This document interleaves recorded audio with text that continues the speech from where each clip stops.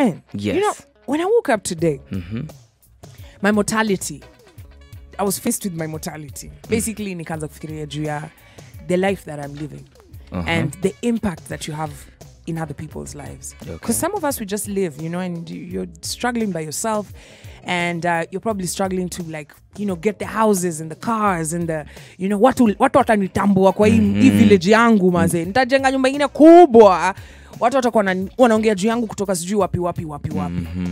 But then do people, like, if you look at like the whole time, the whole of this week as we've been talking about Moi, have you had anyone mentioning how rich he was? Napana. You notice every single conversation is around how you make people feel, how the impact that you had in their lives. Because at the end of it, when you'll be facing your maker, utamwambia maze, unajua nilipeleka watu wangapi maze, nilijenga shule hapo maze. You know? I don't think it's about that. No, you remember even when we were growing up, DSTV had this huge satellite. The dish. Yes. Yeah. Ona saizi maliko. There's all these things you'll have in life. Yeah. Technology will come and go.